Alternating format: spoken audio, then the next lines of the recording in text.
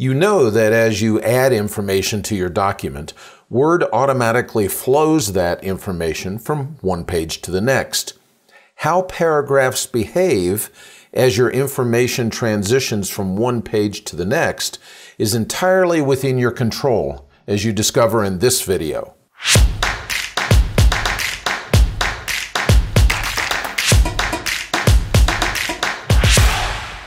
It is only in the very shortest of documents that you don't need to worry about how Word flows your text from one page to the next. Fortunately, Word allows you a fair amount of control over how that flowing occurs. You can see this by selecting the paragraph or paragraphs that you want to affect, and then you need to display the paragraph dialog box. You do this most easily by displaying the Home tab of the ribbon and then clicking the small icon in the bottom right corner of the paragraph group. When you do, the paragraph dialog box is displayed. What you want to do is take a look at the Line and Page Breaks tab. It is these four options at the top of the dialog box that I want to fully explain in this video, as each of them affect how paragraphs behave as your text flows from one page to another. When you look at the options available, there's a very good chance that the first option, Widow-Orphan Control, is already selected. To understand what this control does, it's really helpful to understand exactly what widows and orphans are. In typographical terminology, widows and orphans are closely related, and I don't mean any pun in saying that. These terms refer to one line, and sometimes two lines of a paragraph left by itself on a page. Let me show you what I mean in this document. I've got a paragraph down here near the bottom of the page. You can see it right here.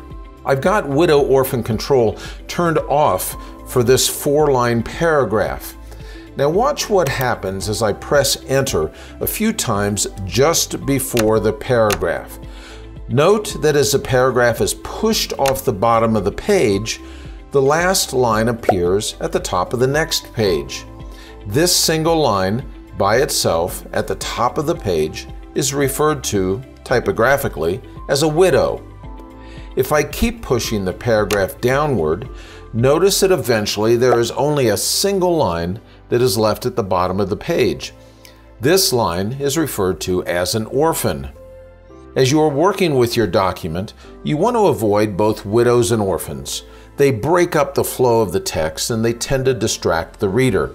This is why the Widow-Orphan Control setting is normally turned on by default. If I go back up here a little bit, I have a four-line paragraph right here. It's essentially the same length as the paragraph that we were previously looking at. The difference is that this paragraph has Widow-Orphan Control turned on. So I'm going to go up here and I'm going to press Enter a few times. And I'll scroll down so that you can see the bottom and the top of the page. And what I want you to do is watch how the paragraph behaves as we keep pressing Enter and get to the bottom of the page. Now notice when I press Enter right now, what happens is it didn't move a single line to the next page. It moved two lines to the next page.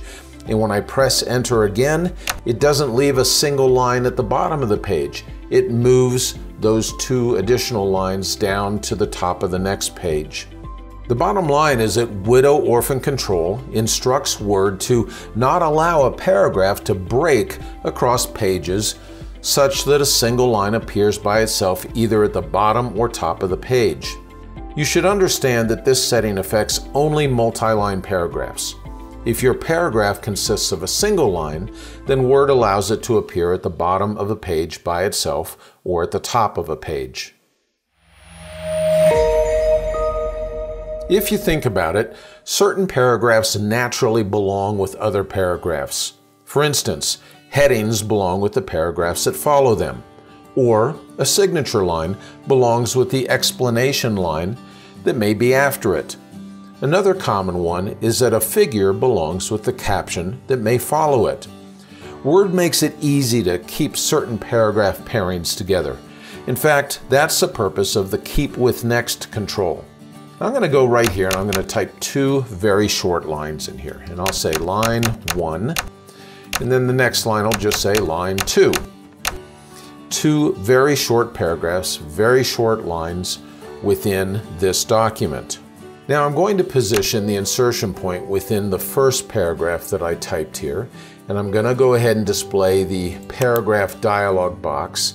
And on the line and page breaks tab, I'm going to go ahead and I'm going to click on Keep with Next right there and click on OK. Notice that a little dot appears at the left side of that paragraph that I just changed the setting on. Now watch what happens as I press enter a few times to make this transition from one page to the next. When I press enter here, notice that it moved both paragraphs together. It kept them together because I have that Keep with Next setting set for the paragraph that says line 1. There is something that you should be aware of when it comes to the Keep with Next setting, and that's that you should use it sparingly. You should only apply it to individual paragraphs where it makes sense. If you apply it to a bunch of paragraphs or to all of the paragraphs in your document, you may not get the results that you expect. In fact, Word may end up ignoring the setting entirely because it can't keep that many paragraphs together on the same page. So make sure that you apply it sparingly only to those paragraphs that need to have it set. For some types of documents, you may not want your paragraphs to flow smoothly from one page to the next.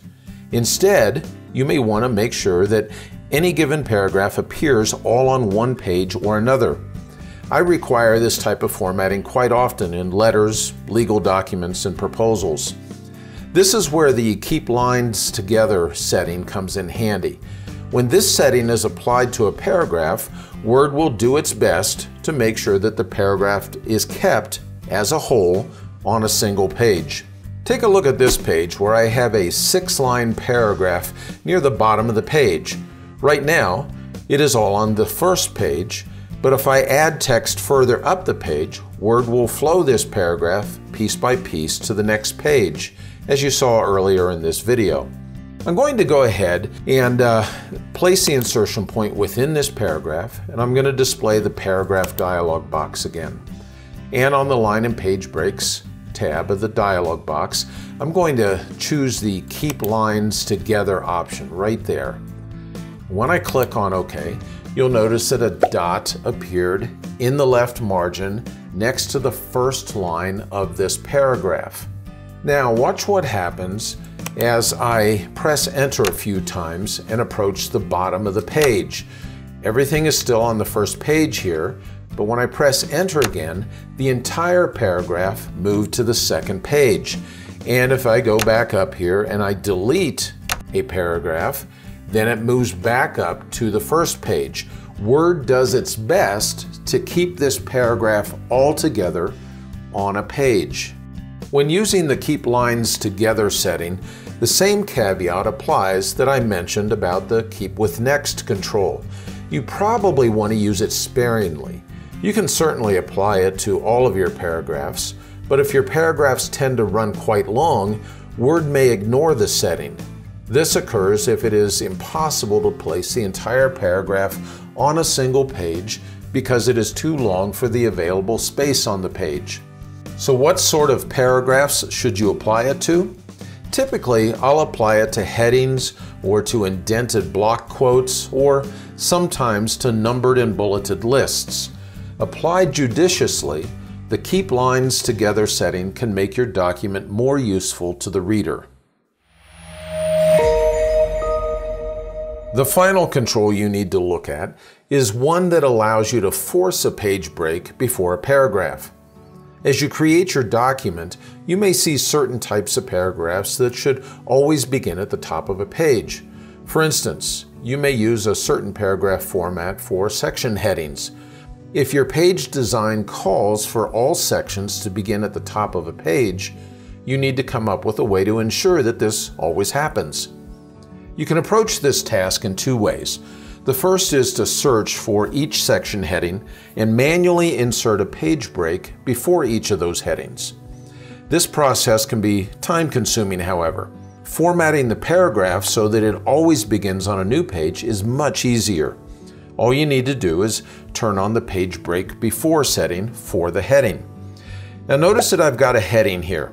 If you want this heading to start on a new page, all I need to do is apply the setting to the paragraph. So I'm going to go ahead and display the paragraph dialog box, and on the Line and Page Breaks tab, I'm going to go ahead and say Page Break Before, right here. And when I do that and click on OK, notice what happened in the document. That heading jumped to the top of the next page. We can go back up here and we see that we haven't pressed Enter anywhere in here to move it down, and we don't have a page break in here to indicate it should go to the top of the next page. We have set it for the paragraph itself to indicate that that paragraph always ought to begin at the top of a new page. In this video, I've shared with you how Word flows text from one page to another, and I've shown you how you can affect that flowing by changing paragraph level settings.